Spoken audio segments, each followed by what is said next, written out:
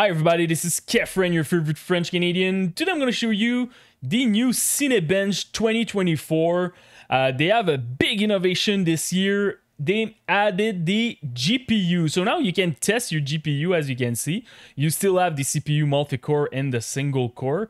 And for sure the Cinebench, they improve it. It's tougher for your CPU to render the image. So pretty cool over there.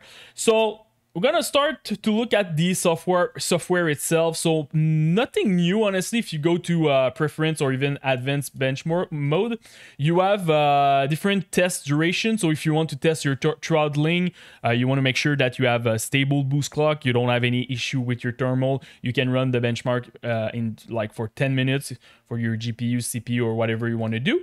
And also you can do test stability if you're doing overclocking. So for example, you're overclocking your CPU or your GPU, you just run the benchmark for 30 minutes and you're going to make sure that you don't have any artifact or any crashes. The big innovation this year, it's the GPU now, so you can test it if you want. You have a nice ranking over there to compare your GPU with other GPU on the market. And also, honestly, just look at Google and you can compare yourself with different people. I did two different tests. The first one was my 4090 without recording, and this one is when I was recording. So I can show you a small test. So you just click start, and now you will see that the GPU will start to render, as you can see over there. So now we're gonna have a score that we can compare with the GPU ranking over here, and also on the internet if you want. So pretty fast for a 4090. So as you can see, it's still low if you compare it without me recording this video, but still it's a pretty good test. So this is pretty much it for Cinebench. I think now the tool is complete. You don't need to use another tool.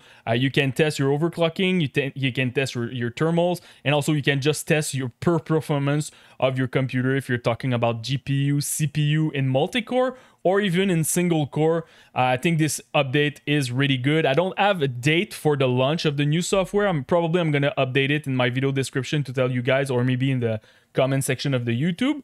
But this is pretty much it. Very cool tool. I'm gonna for sure using it to test my overclocking and my GPU. If you have any question about Cinebench, just comment in the YouTube section. Post me any question about it. I will try to help you the best that I can. And don't forget to subscribe to the channel. Peace.